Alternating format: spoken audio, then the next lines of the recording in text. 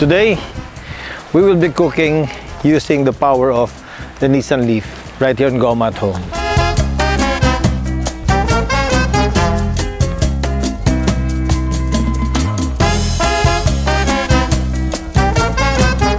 Hello everyone and welcome to Goma At Home. Today, siguro nagtataka kayo, how come I'm with someone here? Very good looking gentleman. His name is Juan Manuel Hoyos. He's the president of Nissan Philippines. Welcome to Goma At Home. Thank you so much for being here. Thank you, Richard. And the reason why we have Mr. Hoyos here is because we want to show you how we are going to cook today using the power of the Nissan Leaf. The Nissan Leaf is an electric vehicle from Nissan, and Juan Manuel Hoyos will tell us more about this Nissan Leaf. So thank you first for having us also prove what is the Nissan Leaf. We have been in the electric business for a long time as Nissan. Yes. We were actually, our first electric vehicle was 1946. It was the Tama, and now we were also pioneering with the Leaf. 1946 was right after the war. As early as that, Nissan was already engineering an electric vehicle. Yes, and always Nissan Leaf, for instance, is our first mass-produced car worldwide. Any other brand. So when other was thinking what we should do, Yes. Nissan, we were already doing it. And this Fantastic, it was the first one. So we launched it last year in Philippines. Yes. Also the first brand that launched an electric vehicle in the Philippines. Yes. And today is the leader in the market. So this is our option for the electric vehicles, and it has been very well accepted by the Philippine market. You know, one thing I'd like to tell the people is that in the Philippines, one of the incentives that you get if you use an e-vehicle is that wala kayong color coding dito lalo na sa Metro Manila, you know. The biggest, largest density of people in the country is right here in Metro Manila. So if you use an e-vehicle, especially the Nissan Leaf, wala akong huli yan sa MMDA. That is under Philippine law. Yes. And today, we are going to power all our electrical equipment here using the Nissan Leaf, especially our cooking equipment, not this one. Itong mga lights natin, i-connect natin dito sa Nissan Leaf. So from this outlet, it goes to power mover. It's like a small EV power station, Yeah. that works to transform the energy from the vehicle and bring it to the volts that you need to cook. right. So we have a step-up converter, and then ito yung saksakan niya. And then we are going to cook paella today. Sad because Mr. Hoyos has a very important meeting. He won't be joining us eating our paella, so tayo-tayong kakain dito while they move out to their own meeting. But you know, during Odette, now when we got hit by Odette here, Nissan brought their car dito sa Southern Leyte. Nung walang kuryente, ito yung ginamit nila to charge their cell phones. So kita nyo yung power ng kotse, ginagamit natin para pang charge ng cellphone, pwede pang ilaw, pwede natin pang luto. So fantastic, what a fantastic vehicle you have. Yes, we have very committed. I think our ambition 2030 is we are part of our ambition to get carbon neutral. We Yes. have that one, and part of that is also, we know that Philippines is #1 on terms of the countries that could be affected by climate change. Yes. So we are especially in this part of country, of the Philippines, we're frequently visited by disaster, by typhoons, and Correct. every year it gets stronger and stronger. So exactly because of that, I think that we have this, we know that we can, in case of an emergency, Yeah. and this was the emergency, it was Odette. So then we sent the Leaf and we sent the power mover, and people who were in the emergency, there was no energy, they can use to charge their phones and just communicate with the family, with nice. the relatives, saying, I'm okay, this is what is happening. So there was more and more people just coming to connect their cell phones. And we have done it also in Japan, different situation, but also this is also a different situation in terms of disaster. In Japan, it was very curious because there was farmers, Yeah. and there was the cows. If they are not milk, Yes. they can die. Really? So we have this one, and we Because connected. of oversupply of milk, Yes, huh? So we use that to milk the cows. The farmers use it. So it's different ways of usage. So we are partnering with different stakeholders. We have a Blue Switch initiative, and this is what we want to do always, that we can help with the EVs to prevent or to assist in case of a disaster. And we are so happy because last night we had a Christmas tree lighting ceremony right here in Ormoc City, and our Christmas light was powered by the Nissan Leaf e-vehicle. Thank you so much. It was such a hit. It was such a wonderful celebration last night. Yes, we wanted to be part of that because we know how important is Christmas for the Filipino. It's a moment of joy, it's a moment of gathering, and no better way to do it than with the leaf, just to be part of that feeling and that atmosphere. And Nissan can be a perfect partner for Ormoc, you know why? Because we host the biggest geothermal power plant in the country. So study shows that in Ormoc City, we have one of the lowest greenhouse gas emissions all over the country. Yeah, okay. So your Nissan Leaf e-vehicle is perfect for Ormoc City. I think so, and also I know that all the government also is launching the EBITDA law, which also has the benefits, but also all the governments, they have to have 5% of the fleets with electric vehicles. Yes. So we know that more and more the trend will go up. And we have this one, and we have also the Kixi Power. For the people who has range anxiety, we also have another vehicle who has also electric motor driven. So we have a full portfolio of solutions to help to drive the change around all the Filipinos. Wonderful. So that's the future of the Philippines, and that's the future of Nissan. So thank you so much for Thank you, Richard. for joining me in the show. I'm crying because I will not be able to taste. It looks just amazing how you prepare, just with the ingredients. I'm just feeling sad that I have to leave. But thank you for having me here. We'll give you stories about this. Yes, please. Then next time, if you have time, stay with us. Stay longer in Ormoc. Thank you very much. Thank you so much. More power to you. All the best to Nissan. Thank you, Richard. Thank you. Hello and welcome to Goma At Home again. So nakita nyo yung kasama natin kanina dito, si Juan Manuel Hoyos, no? Pinakita tong Leaf. So everything here is being powered now by the Nissan Leaf. Yung power ng kuryente ng galing sa kotse, yun ang gagamitin natin dito sa episode natin. Okay? So today we're preparing lobster paella. Okay? And simulan natin to by making our stock using the lobster heads.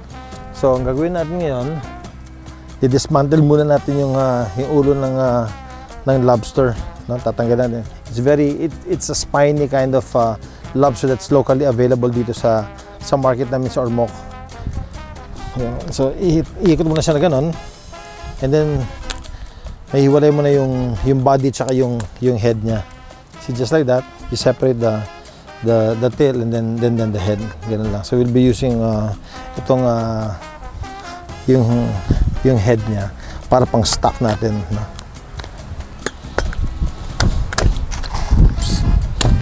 Matalsik. Very juicy, ganun, ha? Dali. Ganun pala, ha? Wow, look at that. So yung extra meat ng head ng lobster, magagamit pa natin yan sa cooking natin mamaya. So get some garlic. Okay. Onions.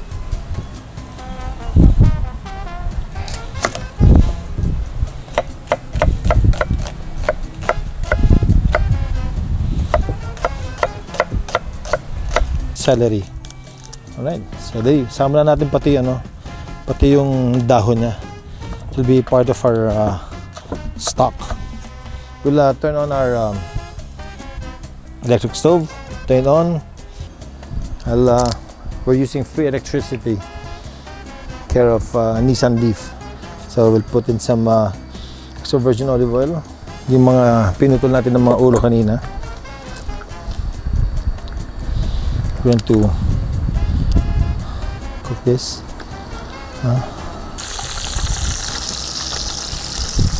Galing, eh? Imagine, nakakaluto tayo. Kuryente, ginagamit natin galing sa kotse. So the perfect car para mag-picnic, no? Bring this with you anywhere. Meron kang lulutuan. You can park anywhere and enjoy cooking your food. Woo! Nice. Bigtan natin. Good. We'll heat some water. Saffron. Tingnan na natin ganito. Busin natin sa lalagyan. Our lobster heads are roasting well. Tatabi ko muna to dito. And then gagawin ko muna yung base ng stock natin. Wow, beauty. I'll get the onions first. And then put in the celery and garlic. There. Let's mix this. Okay. Hindi lang. I'm not going to put any salt. Kasi mamaya natin babalanse yung salt natin pag nasa paella na. Okay. Rinost natin na head ng lobster. So we let it boil. These are stock. Nice. I close this. We let it boil. Diyan lang siya. So first, for our paella, ito na yung onions natin. This not to be very thin. Just chop it. Okay. Then next, garlic.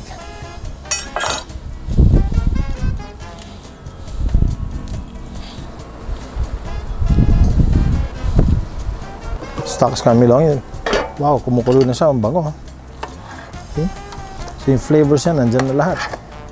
Ito na yung stock natin. Yan, nice. Beautiful.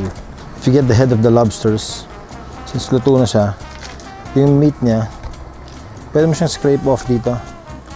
Ano, scrape off mo yung meat. No? And then, kasama siya sa stock. Gusto kong i-separate yung meat natin from the tail. No? So what I'll do is, ilalagay ko siya dito para maluto yung meat niya.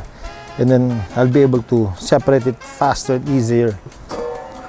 I'll cook it long enough na yung maluto lang ng konti yung meat. And then, to be able to easily separate it. No? And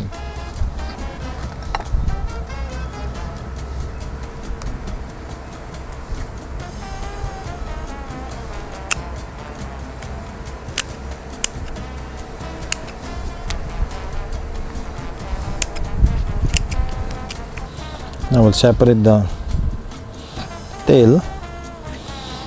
Dun lang. And then from here on you can put it out already. And then lagyan natin yung itunga natin siya. Tunga, one for that one and one for the other. Yun. Okay.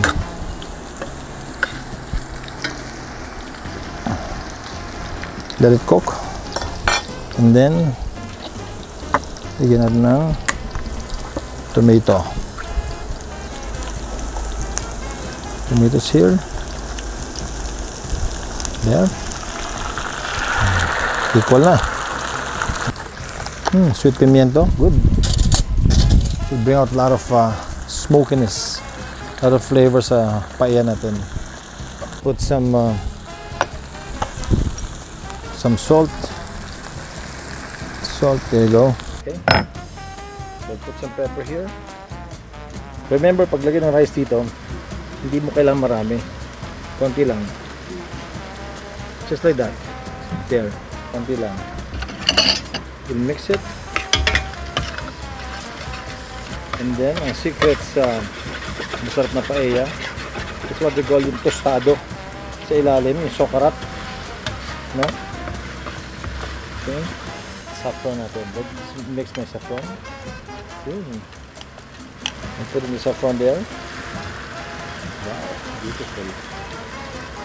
Lobster natin. This is what we're going to put on top of the paella.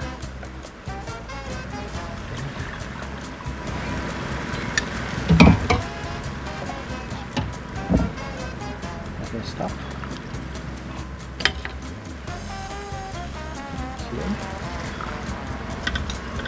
Let it boil. Let it bowl.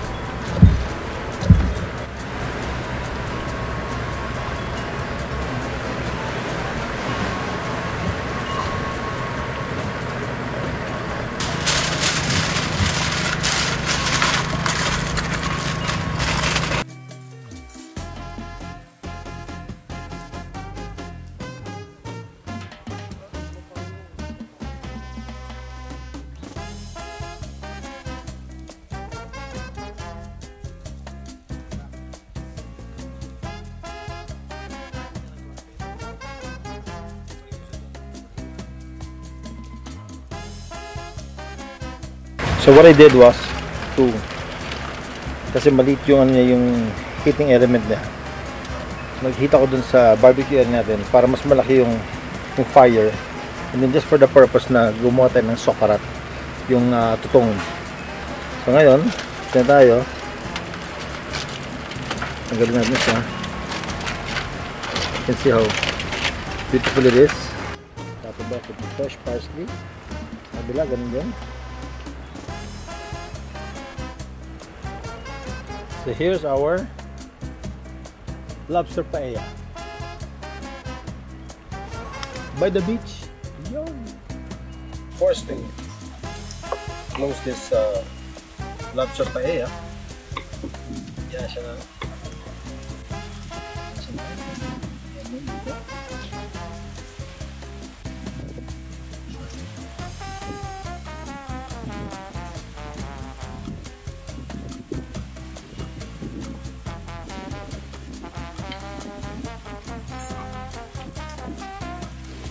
Safron, sarang kasama yung safron and the pimiento, so good. And then yung charring from the tutong, perfect. So this is our Christmas lobster paella for everyone. Do this in your own kitchen, enjoy it with your friends if you have the chance. Cook it in your electric stove using the Nissan leaf. So this is our Christmas presentation for you guys.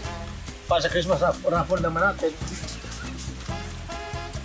leaf ang raffle natin, hindi po yung isang card. And so thank you for joining me right here at Goma At Home. Happy birthday, Pinelson. Yes, happy birthday also to Lucy, nakaka-birthday niya lang. And Merry Christmas to everyone. I'll see you again right here in Goma At Home. Goodbye.